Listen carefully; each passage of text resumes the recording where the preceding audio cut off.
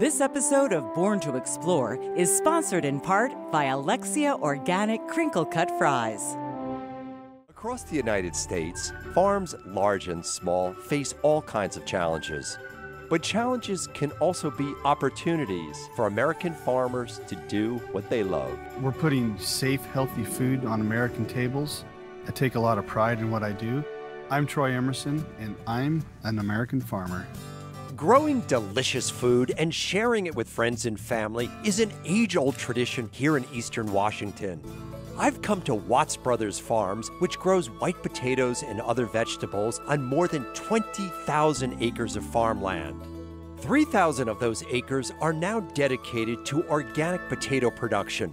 The first thing I noticed walking through these fields is that it almost feels like I'm walking on a pillow. When I actually touch this soil, I mean, there's something very rich feeling about this. We've been blessed with having a good base. Mother Nature's provided us a good soils in this region. It's kind of neat to be able to pull a plant and see the fruits of your labor. That's very rewarding.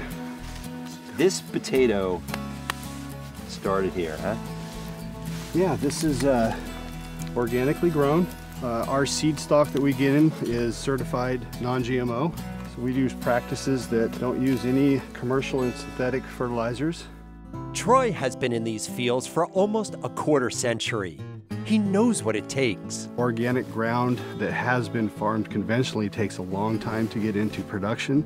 So we look at taking new ground that has not ever been farmed and then put that into production.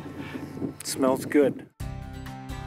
Organic potato production takes a team. So we have dedicated agronomists, the plant doctors. We have crop managers organizing the crews. We have irrigation technicians. We have tractor operators, the harvesters. So it's aligned and comes together to produce these wonderful organic potatoes. And where will these potatoes end up? These potatoes will end up as Alexia Organic Crinkle Cut Fries. When you walk through a field by yourself and you're looking at the soil, you're looking at the plants, tell me what you're thinking on these. Well, it may sound a little silly, but as we're walking through the fields, these plants will talk to you, so to speak. We're observing differences from day to day, week to week, and you make corrective measures to it to get better, and it's a fun process. If growing great food is satisfying, so is eating it.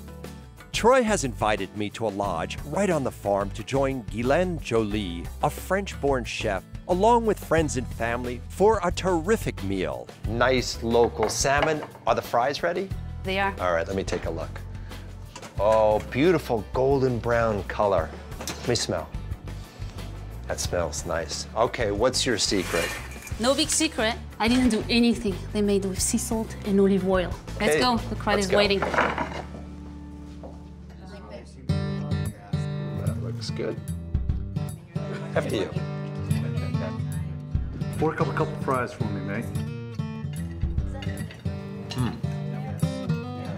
I'd just like to thank everybody for all your hospitality. To me, there's no greater treat than eating locally grown food and sharing with all of you. So thank you very much.